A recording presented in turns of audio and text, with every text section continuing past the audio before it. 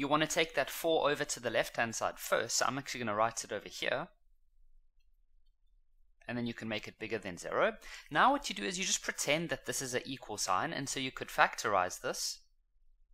And this would factorize as x minus 4 and x plus 1. Now, as I said in previous inequality videos or questions, is that what some students want to do here is you want to say that x minus 4 is bigger than or equal to 0, or x plus 1 is bigger than or equal to 0. I know it's tempting, but it's not correct. So what you want to do instead is, if this was an equal sign, what would your two answers be?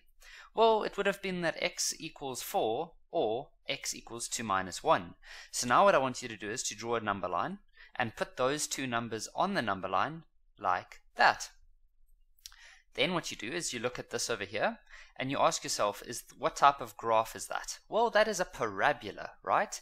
And you get two types of parabolas. You get happy parabolas, which are always smiling, and you get sad parabolas, which are always sad. Now the way to tell if we have a happy or a sad is to look at the number in front of the x squared.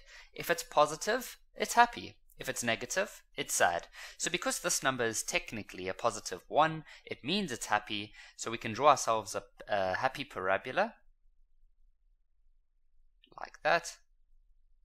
And then we need to look at this part here. It says that where is this parabola bigger than 0? So larger than or equal to 0. So when it says bigger than 0, it means above.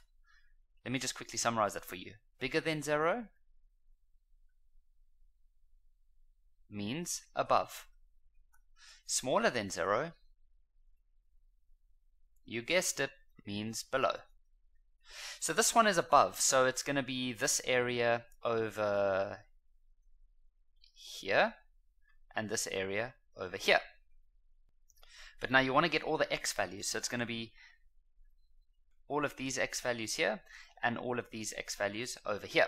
So the way that you would do that is you would say that x can be any number that is smaller than or equal to -1, which takes care of this, or, now we need to do this side, x can be anything that's bigger than or equal to 4. If you prefer to do interval notation, then you would say that x is an element going from -infinity up to -1 with a square bracket because we are including. Then you could say or your teacher might do this funny symbol here. You could say that x is an element going from 4 to +infinity, like that.